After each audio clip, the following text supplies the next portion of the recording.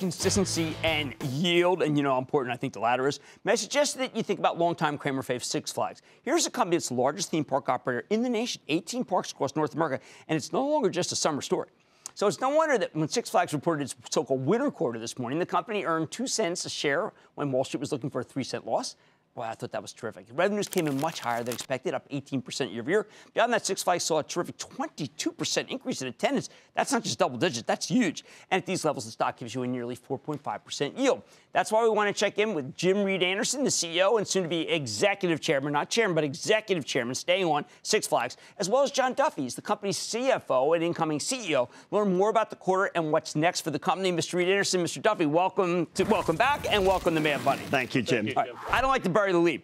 Last thing that you had to say on your conference call was, remember, I remain one of the top investors in the company. I'm confident that our highly talented team will continue to deliver tremendous results, and that you have had an 8-fold increase since the day you started. So congratulations. Thank you, Jim. And you will be staying on and still have an office and be able to help John. Not that he necessarily needs it, but you'll be there. Yeah, John needs very little help because he's an amazing executive, but I am staying on. I'm going to be the executive chairman. I'll have a focus on bigger strategic issues, including, governance of the company and M&A and areas like that.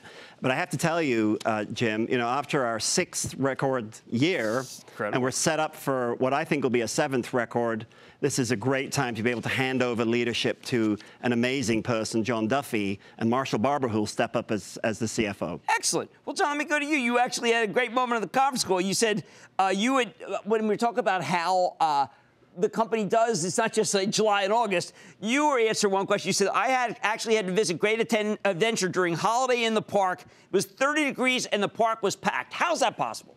Well, we've made substantial investments in both our Fright Fest offering in October and our Holiday in the Park offerings in December. And, Jim, that's one of the reasons why, now, if you think about the fourth quarter, years ago, used to be part of the off-season. Right. And, now, it's a major contributor to our financial performance. As a matter of fact, just 5 years ago, it was a quarter that generated a EBITDA loss, and now we just generated $62 million of EBITDA with 5 million in attendance, which is roughly 20% of our overall attendance for the year. So, it's just been a great performance, and we continue to invest in both those franchises, particularly in Holiday in the Park, where we'll open it to even more parks going forward. Now, the company is more levered at this point to your pass, but also to new rides. And on your excellent presentation, Best is Coming 2016, Six Flags New England, Six Flags Discovery, they all seem to have a refresher that is some very exciting stuff. And that's what really is the fulcrum of your numbers. That's absolutely correct. And for us, it's all about innovation and having something new and exciting that you can go out and market at every single one of our parks. And that's what the strategy that we have put in place for a few years now. And I can tell you that 2015 was a phenomenal year in terms of our new product offerings, but 2016 is our best yet. As a matter of fact, it's the best product lineup that we've had in a decade. Now, is that because it's the scariest, the most difficult? I mean, because I know that the ones I've been on are so scary, but my kids don't regard that. What is the twist? Because some of them seem also for little kids.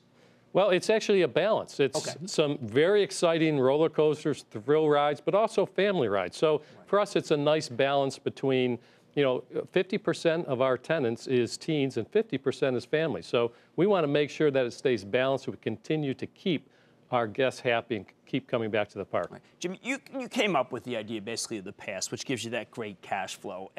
And that also it leads to some more spend in the parks. These are all both going in the right direction right now. They're absolutely going in the right direction. We've seen tremendous growth in our active pass base, both of season pass holders, members.